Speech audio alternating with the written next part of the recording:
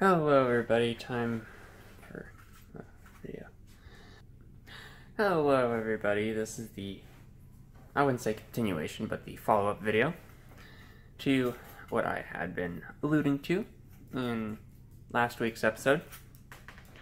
Here is the, lower the camera down so we can see the logo better.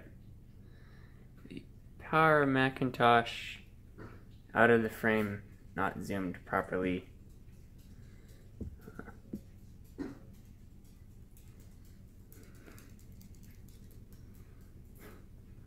Power Macintosh 600, I'll fix that in a later cut.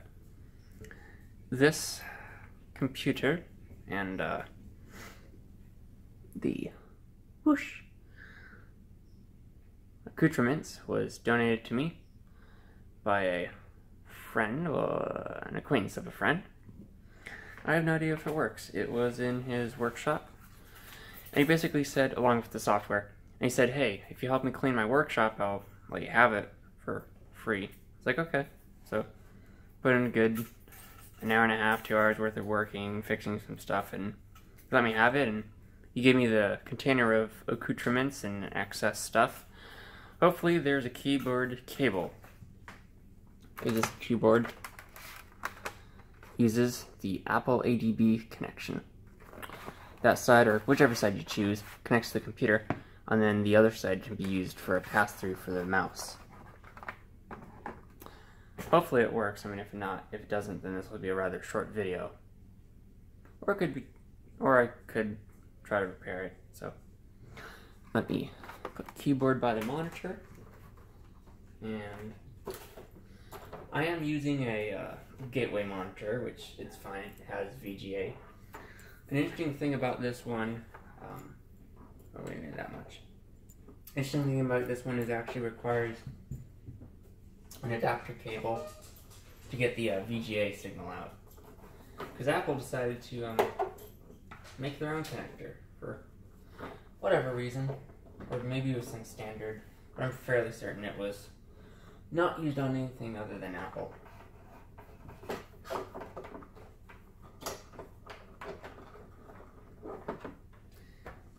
I did look through the bin a little bit, and it looked like there was a system CD.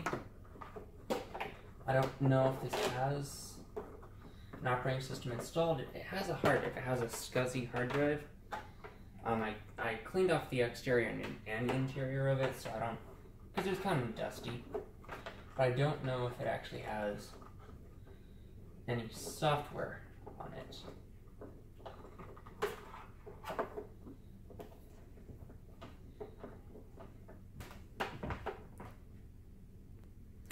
Now let's just open up the container now and see what we have.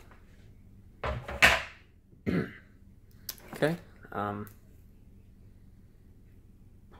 we have, either this is a VGA or I think it's a, okay, this is a severely nasty, which we're not going to use, VGA cable, Belkin brand. It's very disgusting, and it goes off into the corner. Not to be used. Oh! But we have a nice clean VGA cable. We could use, but I already have one. So I can go off to the side. Power cable, which we will use for the computer. The Macintosh, that is. This is virtually, well, it's new-ish. So, untwist tie it, and set the twist tie off to the side. Cable over to the side. And here is a sealed box. A sealed box of zip disks. 3-piece. I assume unused because they're sealed. And what else? We have some literature. We have a virtual PC. What version is this? Connectix with software. Okay. And what else? Oh, we have a copy of Windows 95.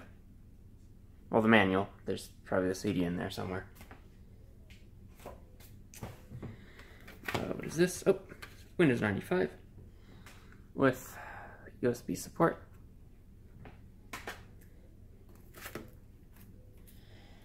Active Office.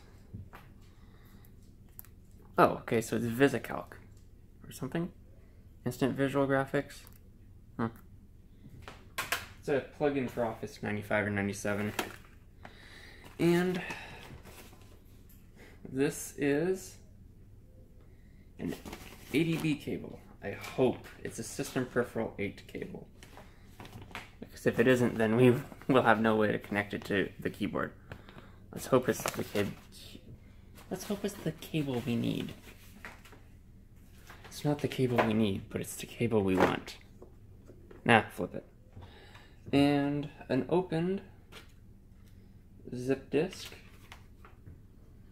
which may or may not have software on it. What does the spine say?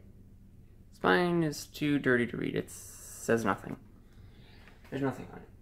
I mean, there might not be anything on it. Apple Macintosh CD.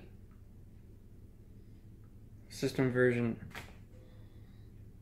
8.1 for Macintosh G3. Excuse my ignorance, but I don't know if a Performa is a G3. I don't think it is. So that's System 8.1. What else do we have? We have... What is this? I've never seen this one before. Okay, this is... Windows 95 starts here, and Windows 95 how and why. So it's help software and like a walkthrough for Windows 95, so that's interesting.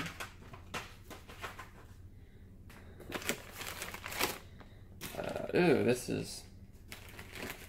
Ooh, God. This bag needs to go away.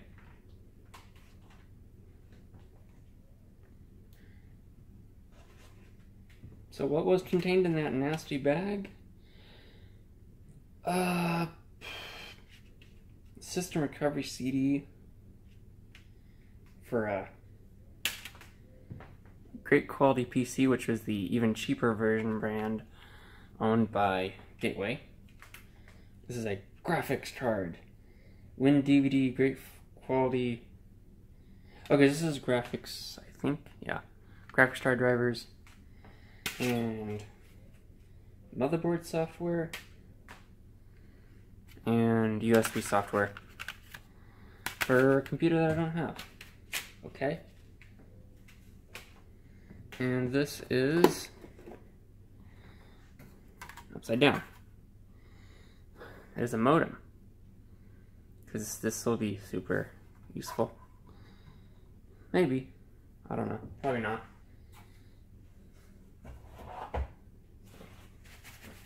Getting down to the bottom of this. Some of the stuff I might not take out, because it's just so disgusting. Oh, this is another modem. I'll just leave this in the box. And here's a mouse. An original single button Apple mouse, ADB. So we will clean this off actually, because it's kind of junky. And the Apple video to VGA adapter. We will need that if we ever want to have video out.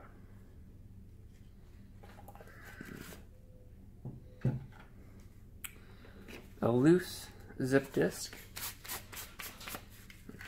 What does it say? Let me wipe that off. Okay, this says G3 Original Backup 2. Don't know how useful that'll be for us. And, oh god. The rest is just pretty much crap. We'll set this aside. Because this isn't needed right now.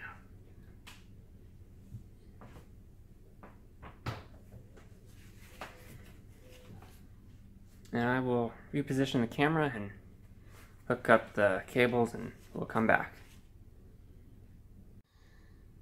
So, quick jump cut later and we're back. The system's set up, sort of. I don't know if it'll turn on. It might not. The cable that I unboxed wasn't the proper desktop cable, but I did hear that you can use an S-video cable instead of the, in replacement for an ADB cable. I don't know if that's true. It does fit, it seems to have the right pinout, but it might not work. It might just explode. So, without further ado, we'll turn it on and see what blows up. It's plugged in. Now which is the power button? Is it on the keyboard?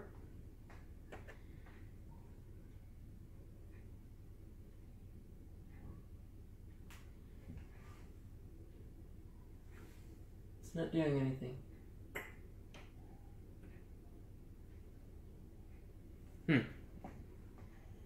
That was anticlimactic. Okay, here's what's basically going on. I brought out the other one. I got two of them. There's a Performa 600 and what's the other one? 7100/66, okay? And right now, the Performa 600 does nothing when you plug it in. Doesn't power on, doesn't do anything. I mean, it's a project. So I was like, okay, cool. Not cool because it's annoying. Fine, let me get the other one. Maybe that one works. So I grabbed that one, plug in the video cable, plug in everything, plug in the power cable, and here's what we're up to. Okay, no, it's not even turning on. This is what we get. Press the power button, and you get no image on the screen. You get no power pong. You get nothing. But the hard drive does spin. When you connect up the SCSI and power, the hard drive spins as if it's trying to start, but it doesn't. And the optical drive has burnt out belts. Perpetually spins.